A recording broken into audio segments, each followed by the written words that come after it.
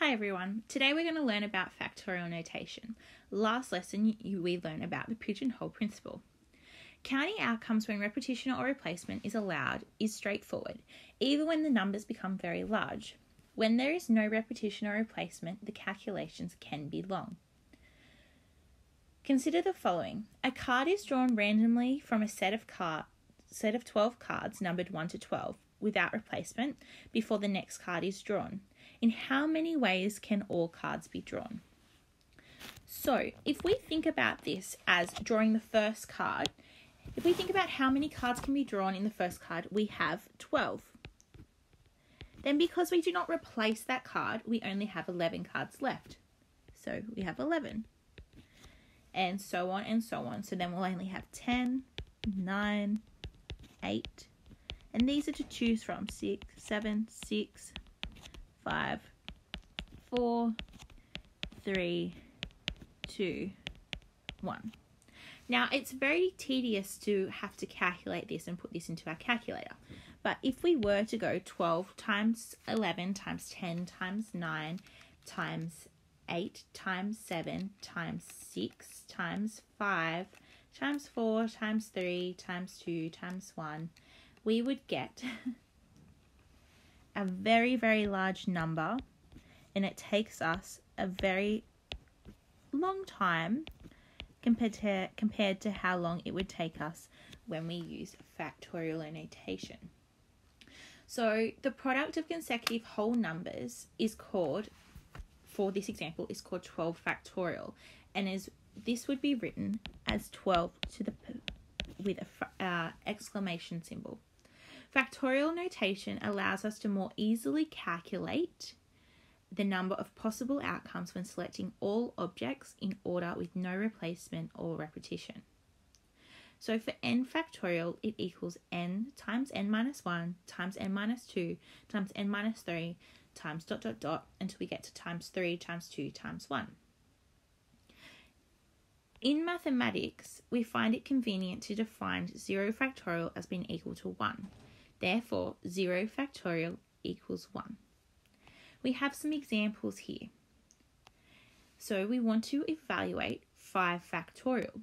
So all we do to get the factorial symbol on our calculator is hit the button that looks like this, so the exclamation mark button, which can be located below the on button on a Casio calculator. So if we go 5 factorial in our calculators, we get an answer of 120.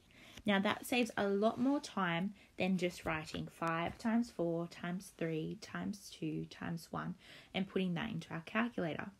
For 7 factorial, this would be the same as 7 times 6 times 5 times 4 times 3 times 2 times 1. And when we put that into our calculator, we get 5,040. So it's much quicker just to go 7 factorial into our calculator. For 26 factorial, this is a very, very big number. So when we go 26 factorial onto our calculator, we want to round it to 3 significant figures. But when we put it on our calculator, we get 4.032914,611 times 10 to the power of 26. So when we're rounding to 3 significant figures, remember it means that we just want the first 3 digits that are significant. So in this case, the first 3 digits that are significant is 4.03, and then we write our times 10 to the 26. The numbers after those 3 digits just become 0, and we would round our third significant figure up if the number after it was greater than or equal to 5. For example 2, a group of 10 people are being waiting to serve in a cafe. They are each randomly assigned a number from 1 to 10. What we want to calculate is in how many ways is it possible for the numbers to be assigned. Well, when we think about it, the first number could be assigned 10 ways, the second number could be assigned 9 ways, and so on and so on. So this means that the total ways that it's possible for the numbers to be assigned is 10 factorial. where 10 factorial equals 3,628,800. That's a lot of ways for the numbers to be possibly assigned. What we now do for part B is that one person in the group needs to be served quickly because he has to leave.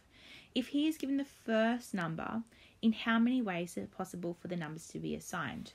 So if we think about it this way, that this guy needs to be given the first number. So there is only one way that he's going to get that. He's going to get the number 1, right? But then the people after it, there is 9 different people that could get the second number, then 8, then 7, then 6, then 5, then 4, times 3, times 2, times 1.